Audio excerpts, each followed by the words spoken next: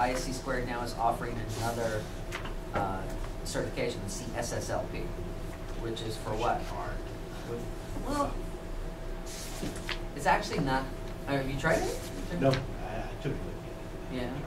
It depends. I mean, it depends on where you come from. I mean, I come from that site. That's what I did with Symantec. So it's really actually just a few of the. It's more concentration on fewer of the domains. It's the software development lifecycle. So it's software lifecycle security is what you certified. They are pushing it out. Oh, they're pushing it hard. Yeah, oh, it's not yeah. hard. Yeah. They actually, yeah. That's what I'm saying. What I'm telling you is that it might be easier for you to try that. I mean, do the CISSP, of course, and then maybe take a little bit and go back and, since you've already got those other domains, you have the second set of initials, you know, if you want to do it. It's going to take a little bit more on the software development side if you're not familiar with software development. Essentially, they're just going to go deeper into these domains, the application security domain. But it lists out, it's essentially 7 of the 10 domains, something like that. There's, I forget like the legal gets left out, something else gets left out.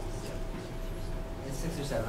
Off the top of my head, I can't remember the exact one. So if you're interested, another set of initials couldn't hurt. If you could, since you're already doing the study for this one here.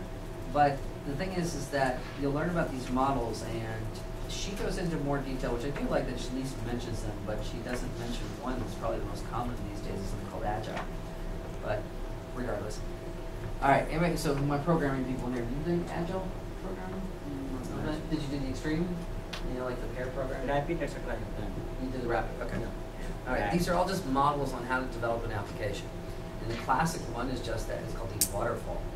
And then the only difference between what we do now is I teach a software quality assurance class, and in that class I just draw a spectrum across here, and that's all it is. So way down the left end is waterfall. It's very discrete steps. This is our planning phase. This is our coding phase. This is our testing phase. They do not overlap. We go from one to the next, and we get official approval and sign off from one phase to the next. Whereas you might hear the term spiral. And essentially now we get some overlap on those phases, but they're still phases. You may back up a little bit, but we're doing it in cycles like this. Then you go all the way to the other extreme on the spectrum. All right, so how much customer involvement then is in waterfall? How much, if we're making this for the customer, how much, let's say we're some programming house, we're building a proprietary application, how much customer involvement in waterfall? A lot, but when? The end. The end and the beginning, but never in between. It's only at the very beginning they say what they want, and then at the very end, the classic, hey, did we give you what you want? It's kind of late now if you didn't. So, whereas Agile goes to the other extreme. How much customer involvement in Agile programming? Complete. They may as well just be there in the office with your programmers. That we are constantly taking little pieces back to them. And they're little, sometimes they call them sprints or scrum. There's all different flavors. All right, here, where we do a little circle of programming, and we say, here, you like this piece? Try this, try this, try this. What do you think? And the customer's right there. Whether they're on site with us, or whether we just keep sending them pieces of code or whatever to say, hey, do you like what we're doing? So definitely a different model. But it's almost a cult. If you go to agilemanifesto.org, it looks like a picture of, like, there's a light, there's a faded picture in the background, there's this light. Check it out if you want here. There's this, it looks like they're standing around in a circle around the light, like they're about ready to take some sort of initiation or something. It does have a very cult-like atmosphere to it. So, and you'll get some strong Agile adherence out there. So it is the thing, the flavor of the moment. There have been other things in there. I don't think she mentioned, did she mention pair programming in her book? I like this idea, that essentially, what's the problem with software development? When do we introduce vulnerabilities in software? The moment we sit down to code it. Most of those vulnerabilities come in. How many lines of code in Microsoft Windows?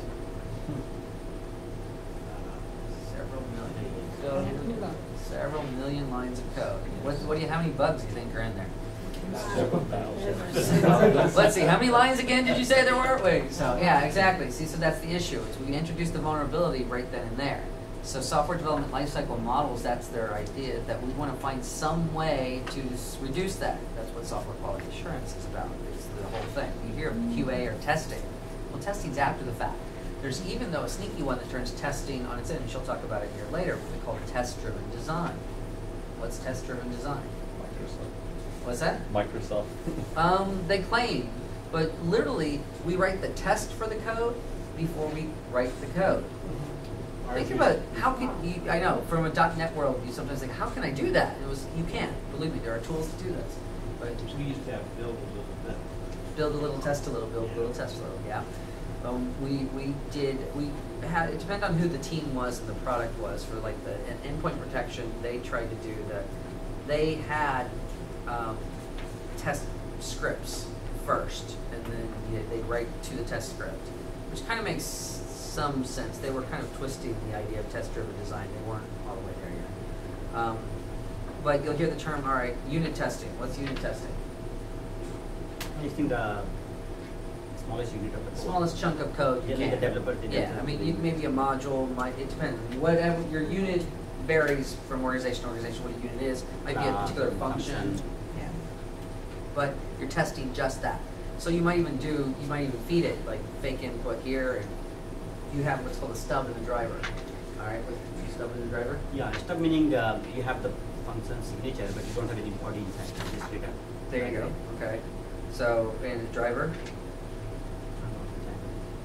Well, one thing that you use to take the stub? Yeah, well, if it's, a stub is the receiving end of this, right, of the call, and basically a driver is the pushing end. So if I need to test something, a module that is looking to get a request, I need a driver. I need to test something that feeds out to me, then I need a stub, you see. So that's all it is. It's a fake piece of code. So now you have to actually write code that you're never going to use, or a stub and a driver. Anyway, and so every now and then you'll find folks who have left drivers actually in the production code on the end, which is really fun too. Yet another way to introduce a vulnerability. All right, I don't want to have to turn anybody here into some sort of application design specialist, but what I do want you to understand when you get through these sections here, especially if you look at Sean's sections about the different phases, is why we moved to each of these. What is it we're doing here? What should we be doing at each stage of whatever model we use, at each stage of software development? What should we be doing? Starts with well, hard needs someone. I'll take that. I'll take. If you had said risk analysis, I would have been happy. If you had said testing, I would have been happy. If you said security testing, I would have been even more happy. But risk analysis is what we called it way back at the beginning. All right, essentially where we look at what are the what's the worst that could happen. What are the vulnerabilities there at every stage? So security happens at every stage of development, not just something we do test at the end. Hey, is it safe? And so we can get a slap of approval on it. But that's the gold style. We used to, right? We lock the code monkeys in a room, right? We say, build this, and then we come back in a few weeks, maybe every now and then throw some food and water, maybe some Jolt Cola or something like that in there too. And clean the papers, right? You're calling us monkeys? I'm not calling you monkeys. But you know what I'm talking about. You've been in organizations like that, right? I worked in one where they run, once we had a deadline, they ran us for 72 hours straight. We had the couches there, and we tried to pass out for a little bit and hope that the boss didn't come by and see you. I gotta say one thing, the boss stayed there too. So, all right, at least he was, if I'm gonna make y'all do it, I'll help out. But, he essentially kept us going with major amounts of caffeine. Major amounts of caffeine. And at 72, you have to though wonder about the quality of the code. You're getting at about that 72-hour mark. But this is what happens when you get a leadership that has promised a functional prototype to NSA on a 2-week notice when the product's probably about 6 to 8 weeks yet out the door. Okay. Hey, he saw the opportunity. We can do it. We can get this out the door. Come on, it's potential sales. It's an $80,000 drop box, so we're gonna try it. So anyway, so where does it go in there? So she goes into a lot more detail about the planning and all this. What's the difference between functional design or functional specifications and design